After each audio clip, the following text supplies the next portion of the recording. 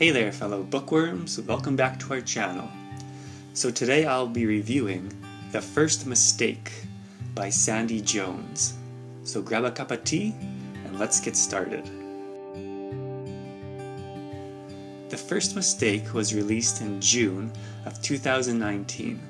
It contains 304 pages and is a mystery thriller novel. So first off, I loved the simplicity of the characters and the complexity of their relationships. So in the book, we meet Alice, who is a mother of two, also a widow, and also a wife, and she is also an owner of AT Designs. Her husband Tom died in a skiing accident 10 years ago, leaving her a single mother. She meets Nathan, who has become her rock, her support, and ultimately her husband.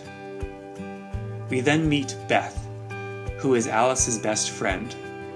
Beth is a single mother who's trying to find her deadbeat ex, who left her to raise her daughter alone. Through thick and thin, Alice and Beth have been through it all.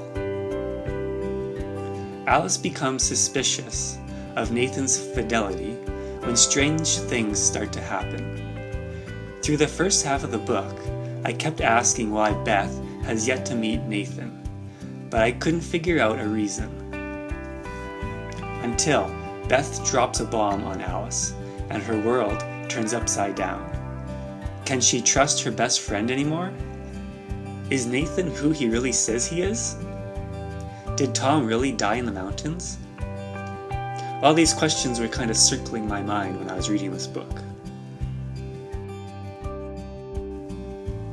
I gave this book a 5-star rating because there are so many twists. It will have you flipping pages so fast, trying to figure out who can you really trust.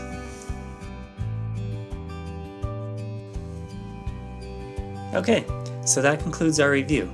So thanks for stopping by, and don't forget to like the video, subscribe to our channel, and leave a comment below on your take on the book. And we'll see you all on the next page.